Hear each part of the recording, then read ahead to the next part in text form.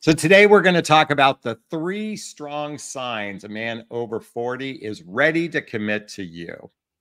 Now, I know it can be very difficult for those of us in midlife to attract love for a variety of different reasons. I think one of the challenges for those of us in midlife is that we're no longer surrounded by single eligible people in our daily lives as we were when we were teenagers or in our 20s. For many of us that went to college and were surrounded by single eligible people in those early stages of being in the workforce. For those of us in midlife, many of our friends are married, have children.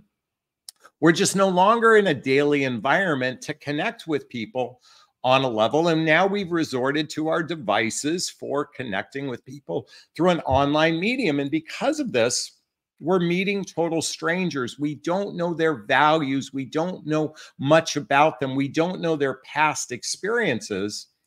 And so it can be rather challenging to determine if someone really is capable of commitment. Now, did you hear me say the word capable of commitment? See, a lot of people want companionship. They want connection. They want physical intimacy. And today we no longer require commitment to get companionship, connection, and sex. You know, one of my followers once said, Jonathon, women give wife benefits at girlfriend prices, okay? And we no longer require much of a commitment. We barely require monogamy and exclusivity in the early stages of dating. We barely require that to be physical intimate with someone.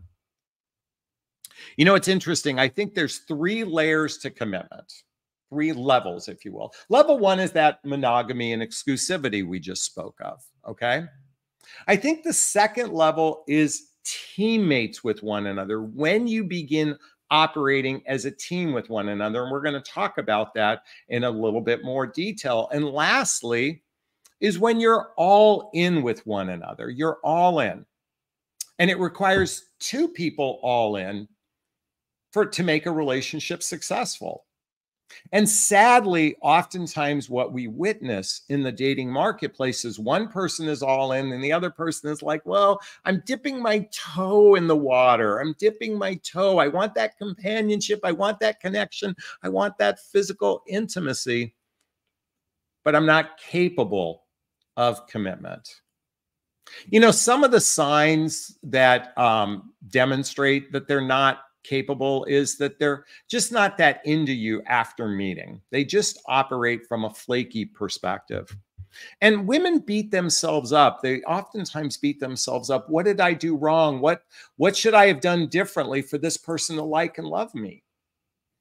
I witness women beat themselves up over and over and over again. Because they chose a person. Sadly, you chose a person without doing what I will recommend in a moment. You don't do what I'm about to recommend to determine if they're capable of commitment. Now, I want you to know many of you will bond with a man whose life is in chaos. His life is in chaos because women are natural healers. They're natural nurturers. You'll take a guy whose life is in chaos and you feel as though, well, if I nurture him back to health, he'll want me. What was the movie Notebook where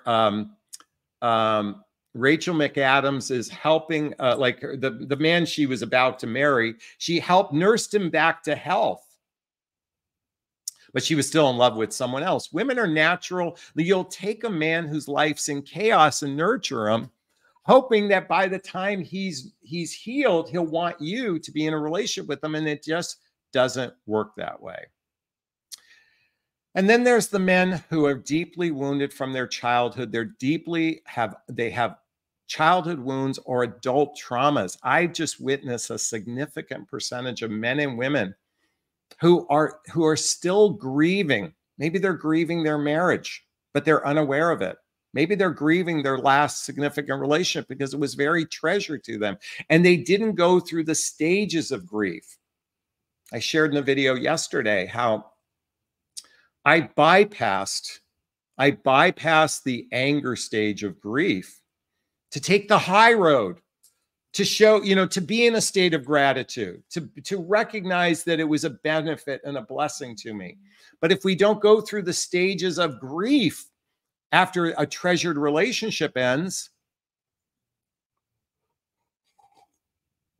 if you were deeply attached to a person, and if men haven't done this as well, it makes it very difficult for them to fully commit to you in a significant relationship. So one of the things I talk about in my private coaching is learning how to vet another person. Dating is a vetting process. That's the process. Jonathan, I'm just supposed to sit back in my feminine energy and let men lead. They're supposed to entertain me. They're supposed to romance me. They're supposed to climb to the highest room of the tallest tower. Even the book, The Rules, sets men up as having to do extraordinary things to prove their worth. But that doesn't prove anything.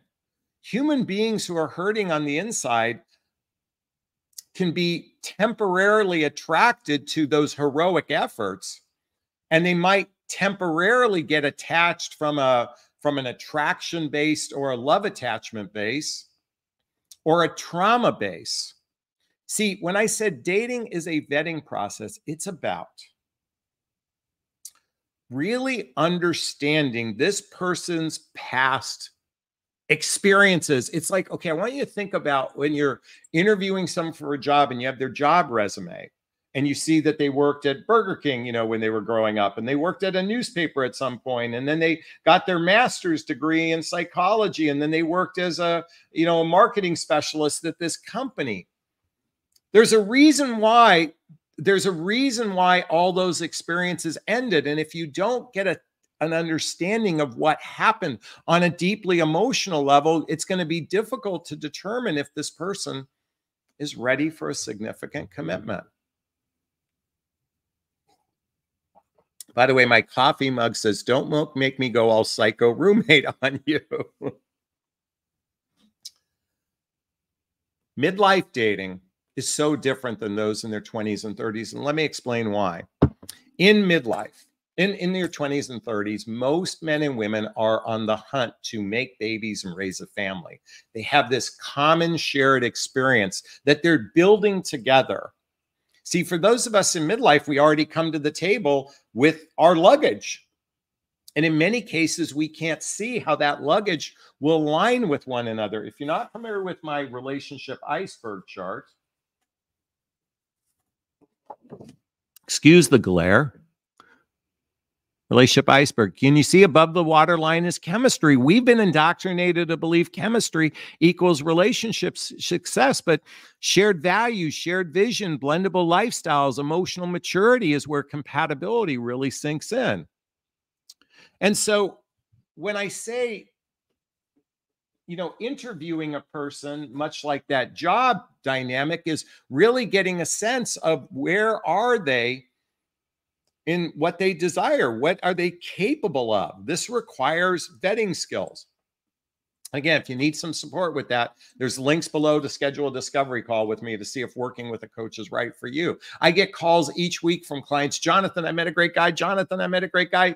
Jonathan, I met a great guy. And they know the difference because they made an investment into treating this process differently. And now they can pay attention to those 3 strong signs that men show. Sometimes it's rare to experience these 3 strong signs because of our current dating environment, our current environment of swiping. What's interesting? I want to say this, and I'll get into those 3 signs in a moment. I believe, so I'm single and I'm out in the dating marketplace, and it fascinates me because maybe I have a little bit of an ego, but I think I'm pretty decent looking for my age. I'm in pretty good shape for my age. I'm blessed. I have a full head of hair at my age. And I don't, by the way, folks, I don't color my hair. And I can't begin to tell you how many flaky women I experience in the dating marketplace, because I think many of you have a false sense of choice. And you bypass a lot of good men who are going to treat you in the way I'm going to share with you. I think it's partly because there's still wounded women out there, as there are equally wounded men out there that are still haven't learned to really identify those people who are capable of a significant commitment. Now, one strong sign, and these are for men over 40 ready to commit to you, he makes you a priority. He makes you a priority. First strong sign. Now, it doesn't mean he puts you up on a pedestal, but his life isn't in so much chaos. He's not, he's not hung up on a past relationship. He's grieved his past relationships. He's no longer in a contentious relationship with an ex-spouse. And because of that, he can make you a priority in his life. And more importantly, he genuinely wants a life partner. He makes you a priority and he genuinely wants a life partner. I call these men the grower builders. Now, a lot of you women go, where are the grower builders? I'll be honest with you. You swipe past them all the time. You swipe left on a lot of the men or the grower builders. And then what you're faced with are those user and spenders I talk about. And then you're like, where are the grower builders? You bypass a lot of good men. They make you a priority. These men want a life partner. And I'll show you how to determine that if you want to coach with me. I think, most men don't like talking on the phone.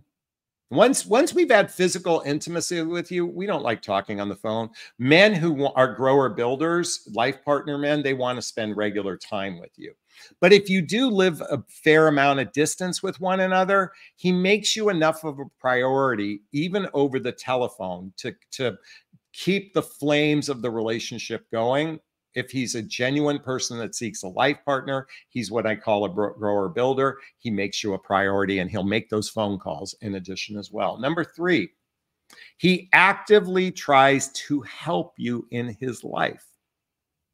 He actively tries. Now, this can be a little bit confusing because, men who are emotionally constipated and emotionally wounded and emotionally hurt can also have acts of service. But in other words, he wants to help you in his life.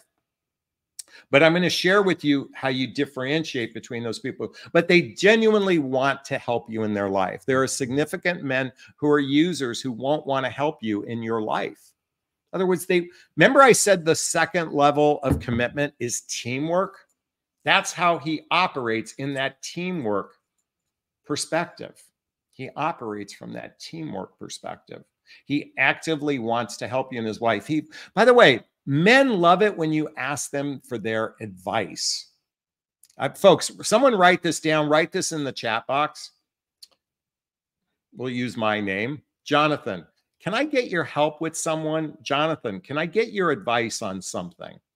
Folks, men who are grower builders, men who want life partners, they flourish in that space of wanting to help you.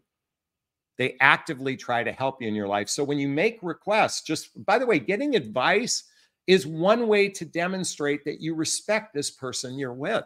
So I encourage you to start integrating this in your conversation. And for those of you thinking, well, Jonathan, this is all about what I'm supposed to do for a man, I just want to be clear. Men should be doing everything equal. This goes both ways. You should want to make him a priority. You should actively try to help him in his life so you both are mutually doing this together. Okay? Now, I'm going to share a bonus one after the third strong sign, but the third strong sign is he integrates you into his life. He wants to be with you in his life. Remember I said that level 2 of commitment is that teamwork? Well, he actively tries to help you, and then he actively integrate into each other's lives as a team with one another. You're helping each other on a personal and a professional level to be the best for one another. By the way, to be of service to one another, that demonstrates teamwork. To be of service to one another. Because when you operate to be in service to one another, it's leaning into that third level of commitment. And that's all in. And how do we recognize that someone is all in? They openly express their feelings about you to you. They openly express their feelings about you to you. Now, I think this is rather confusing, so let's unpack this for a moment, okay? When men are on the hunt, and I know you've heard this, men love the hunt and men love the chase, and I should just sit in my feminine energy and let them chase me because that's what men are supposed to do. And they prove their worth by climbing to the highest room of the tallest tower. You know, many of you have been so indoctrinated in the Cinderella coach, you know, the Cinderella coaching model. And I mean, I observe this with women who give advice to women. You guys are being sold the Prince Charming narrative. Okay. It's a fantasy. That's why they're called fantasies. They don't work. They're daydreams. Okay. Human beings are riddled with wounds and traumas, and they're human beings are flawed. I mean, and I don't mean that from a disparaging way. We just have insecurities, weaknesses, fears that cause us not to be perfect. It's just, that's the reality of life. So, you know, oftentimes this narrative sets you up for failure. Expressing how when a man is chasing you for physical intimacy, he will give you a barrage of how he feels about you. Okay, how he feels about how. I made a mistake. How it feels to him, how he feels about how you make him feel. Okay, there's a big difference versus when he expresses how you make him feel versus how he feels about you. How he feels about you. I'm grateful that you're in my life. I so appreciate the kindness that you care. I so I'm in gratitude over the compassion you are. You are a compassionate, you're a loving being, and I'm so grateful for that. He's expressing how he feels about you, not how you make him feel. This is the tricky part of all of this. And many of you confuse this as when he expresses how you make him feel as if that's a strong sign of commitment. No, because many of you come to me time and time again, Jonathan, I just don't know how he feels about me. If you have to question how he feels about you, that's not a good sign that he wants to be in a committed relationship. If he tells you how he feels being with you, that's validating his, like, you're just giving to him, and he appreciates not even appreciates, he just welcomes the giving. But one of the fundamentals of building a strong partnership with someone is expressing how important they are to you in his life. And I think that's where a lot of men struggle. And it's a strong sign when he expresses how, not how you make him feel, but how he genuinely feels about you. And not just saying, and by the way, a lot of men dismiss it. Well, I just show up, don't I? I do all the things you asked me to do. Isn't that enough? Folks, if a man uses rhetoric, I give you too much, I give you so much, I can never satisfy you. That's a man who doesn't genuinely understand your feelings and the importance of building the deep roots of trust that I talked about earlier that sustain that all in, that third level of commitment of all in. Is this sinking in? Is this resonating with you? Please let me know if it is. I'd like to hear your thoughts on this conversation. Post a comment below. I do my best to read them all in the first 24 hours. As always, if you find value in my videos, please hit that like button. Please share this video. Please subscribe to my channel and hit that notification bell so you can be notified of new videos as well. And if you want to connect with me directly, there's links below to schedule a discovery call with me, to join my group called Midlife Love Mastery, to follow me on Instagram, to get the books I recommend and my dating vows, and join my mailing list is listed below.